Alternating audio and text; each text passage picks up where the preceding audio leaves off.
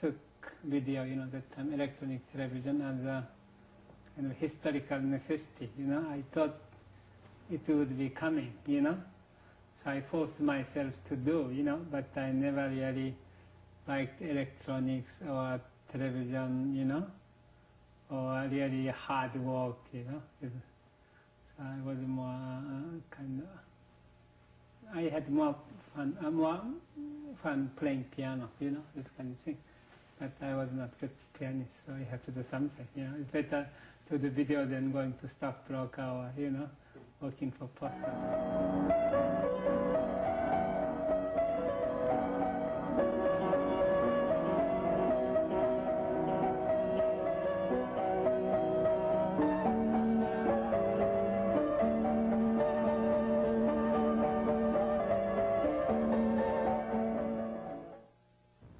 Undoubtedly, Nam June Paik is the father of video art.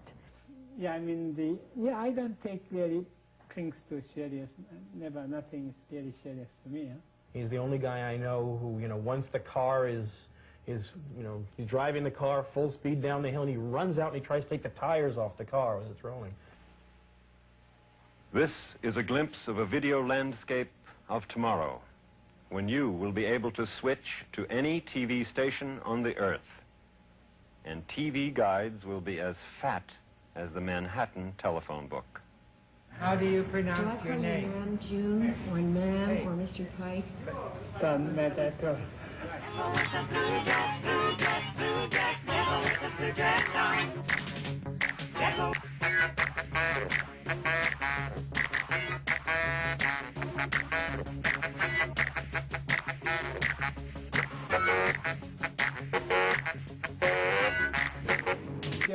Shooting video or making electronic jam session is a great fun, but editing it down to is really torture, because you make a lot of babies, and you have to, kill them by and by, and you make only one guy, and then you love all babies, in our instinct is, and you have to be very brutal. Nam June never dealt with video as something very serious, as high art. He always, he started out. Well, not just in music history and art history. I think that Pike made the first new cello since 1600. He made 3 TV sets in a plexiglass case. It's a totally new concept, and you should see how cellists feel about it. They're really upset.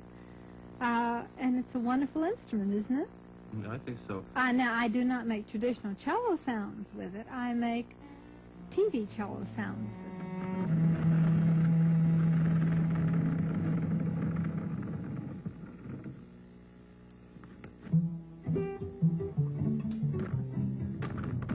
When you do live television show, you must be ready for harakiri any time, because it's really very risky game.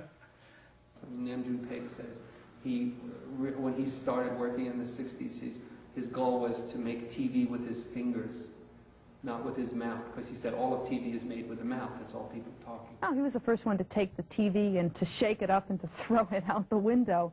And somebody has to do that in a really significant way in order that the rest of us can come along. I mean, we're just like the sort of flock of sheep. The way to survive is just to ridicule everything, I think that Nam June consistently, whether successful or not, has taken probably the most intellectual leaps using video that anyone has.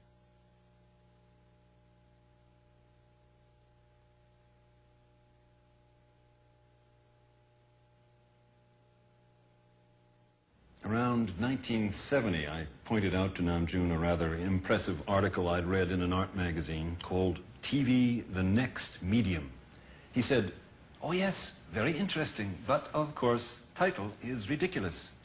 When I asked why, he favored me with one of those humanely tolerant smiles that the tender-hearted lavish on children and small animals, and said, TV was Next Medium in 1910.